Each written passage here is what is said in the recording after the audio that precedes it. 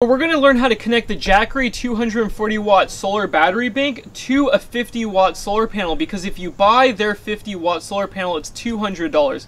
This one can be bought for $50 to $75 and it produces the same amount of power. You just have two wires to connect and it's really simple. Also, I'll have a link below for this panel. It's just a standard 50 watt, nothing special solar panel. So this solar panel will work with the Jackery 240 watt hour. And if you look at the data sheet that's on it, you can see that it's 50 watts and that's okay. That's the max that you can put into the Jackery. And the open circuit voltage is 20 volts and the Jackery can handle 15 to 30 volts. So that's okay. And then the amperage is fine because the wattage is fine. As long as you have the watts and the volts, the amps should be good. And that's all you need to know. So this will work with the Jackery. And it has two cables on the back. So we need to connect these to the Jackery's cable. Here's the Jackery and here are the two positive and negative cables that we need to connect to this power plug. So inside of this power plug, if you strip it with a wire stripper like that one, you will find two wires, a black and a red. And then on here, you'll have a black and a red, or a positive and a negative.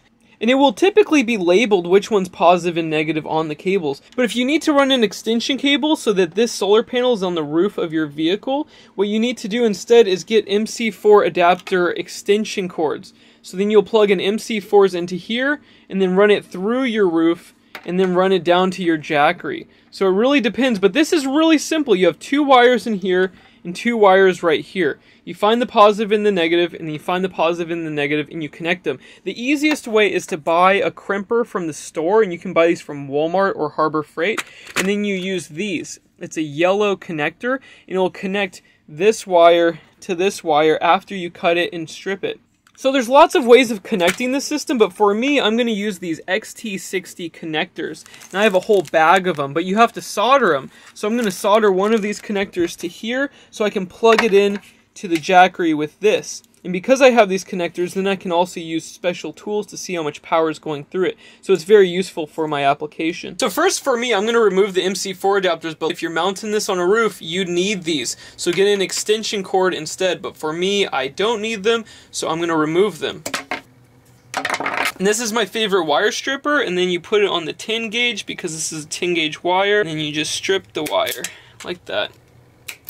This is really thick insulation because it's UV resistant. It does not say, usually it'll say positive or negative right here. So there's no negative sign in front of the number, so that means the polarity is right. So the red is the red, so this is positive, and then the other one's negative.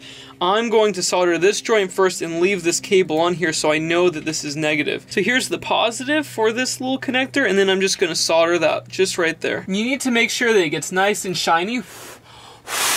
And that means that it actually flowed through the whole joint. If you're not doing this, you can buy XT60 connectors with crimp-on adapters. So you could use these with XT60. And by the way, this is what the Jackery cables look like. You have a black and a red, and you can see I crimped it to my XT60 connector, but this is where you would crimp it to this.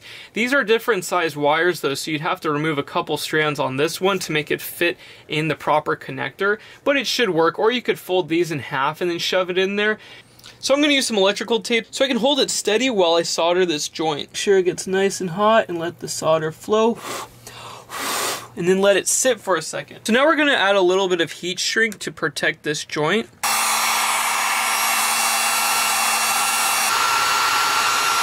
That's what it should look like when it's done. It looks really nice and clean. So now all we have to do is plug it in. So we have the two wires coming from the back of the solar panel.